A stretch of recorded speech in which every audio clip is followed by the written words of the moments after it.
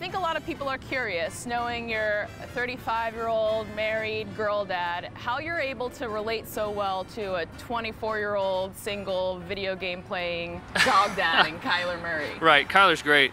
Kyler's great. Ever since I've got here, we've had a really good working relationship in the meetings, on the field. He's been awesome to work with. He's taught me a lot about this system, kind of brought me up to speed. I'm thrilled to be here. Kyler's a great player, great quarterback. He sees the game so well. I think both of us are really looking forward to this season. Do you see coaching in your future after the NFL? Maybe. I don't ever want to shut the door on that.